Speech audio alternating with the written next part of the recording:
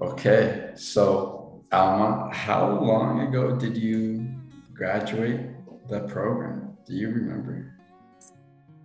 Oh, I'm not sure. I think it was in October, I guess, early October, maybe. Okay, October, November, December, January, February, March. So maybe like 5 months ago, Yeah. something like that. Okay, and yeah, you recently just like reached out to me and said, "Hey, Chase, things are going great, and I kind of want to talk about it." And of course, I'm like, "Hell yeah, Alma!" Just like I don't really have any specific questions, but do you like what are some of the big things that's been going on in your life recently? And in terms of after the program, how have you continued to kind of work on this and what does your life look like now? Mm. Yeah. So I started my new job quite soon after I graduated from the program. It's a job with psychiatric assessments. So I am a psychologist and I've been working in research for many years. So with no contact with patients. And one main reason why I started the program was that I really wanted to go back to work with patients. So after I started the job, it's been much. It's been lots of new stuff all the time, and really fun, and lots of talking. So I really used a lot what we learned in the program. Awesome, Alma. A question came to mind, and it's was the transition into your new job, working with patients with a stutter, was it what you expected or was it unexpected? Oh gosh, it feels like it worked, and that's that's kind of what matters. I think I just felt like I had to jump into it and see what happened. What makes you feel that sense of feeling of it worked? Like, can you describe how you came to that conclusion? Yeah. I guess I get that from what happens with the patients, that when I meet them and when I talk with them, we can connect, and I can do what I can to understand them and help them. And for me, that's working. Yeah, because I remember there was a fear when we were working together of the stuttering getting in the way of like maybe they may judge you of like, oh, this person has a stutter, this person isn't dealing with something in their life, or they don't know how to deal with something in their life, what would make them capable of helping me? But also like just being a distraction and like putting the focus on this and their brain going off their own problems onto this and not, yeah, there's a few fears with that. Would you say any of those fears have come true, or what has happened with those fears? Oh yeah, that's a really good question, because I feel that those fears, they have nothing to do with reality. I find that many patients actually seem to, grow a bit just from hearing me say that I stutter, and they're like, yeah, that's fine. And we get this instant connection, and it feels like sometimes that actually helps. Yeah.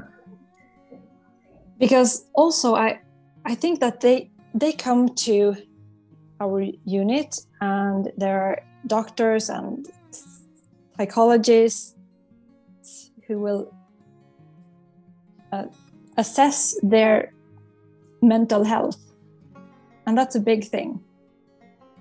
And I think a lot of them are worried or scared, and then there's me, and I'm very human. Oh, wow.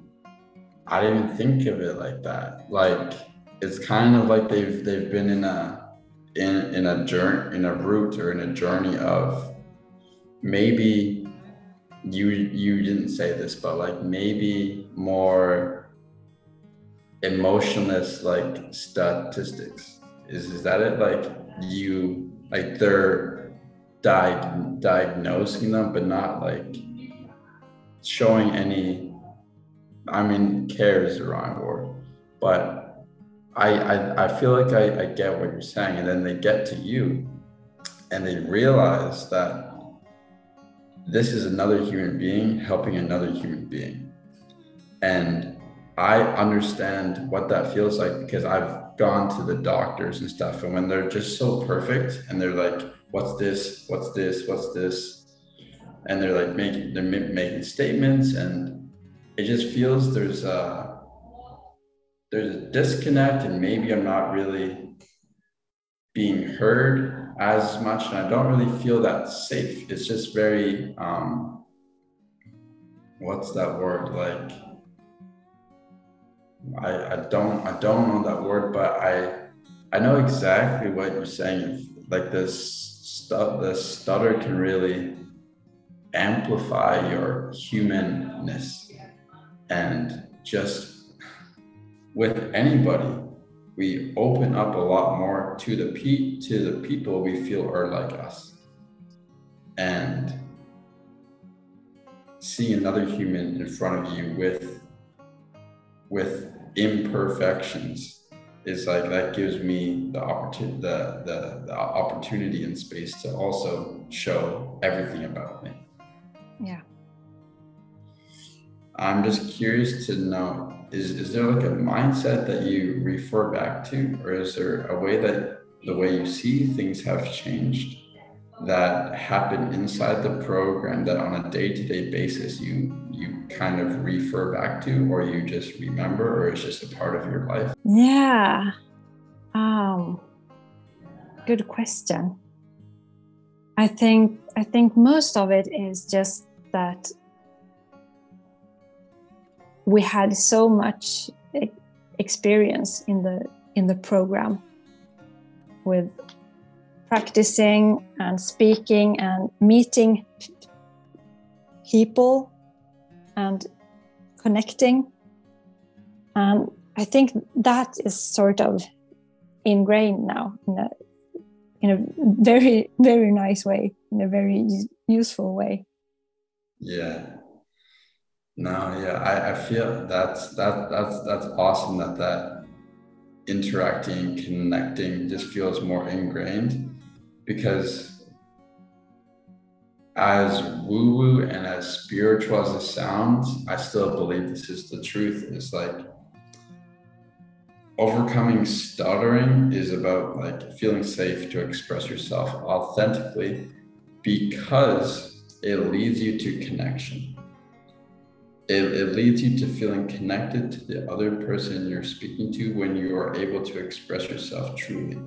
And it's only when we feel disconnected that we begin to stutter and have a lot of pain when we stutter. Not so much because of stutter, but because the stutter is amplifying in our mind the disconnection that is there.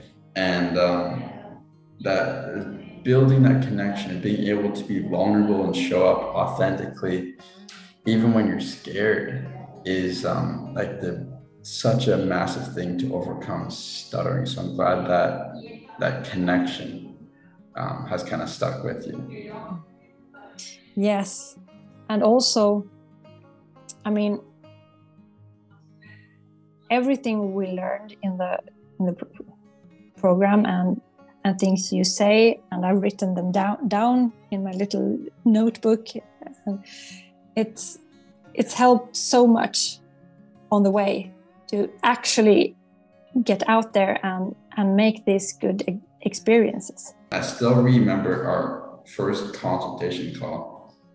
It just felt like what I was saying and how we're going to work on this was like exactly aligned with your direction in life and what you wanted to hear, how you wanted to overcome your stutter. And yeah, I still remember that feeling that brought me. So I always just love connecting with people and helping people that want deep connections and want to just go back to their authentic self, not learn a new speaking style, not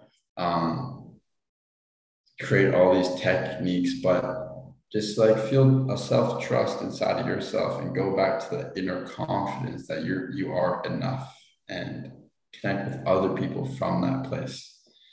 And yeah, just amazing. The working with you was amazing, and on this call with you is amazing, and you're just an amazing person.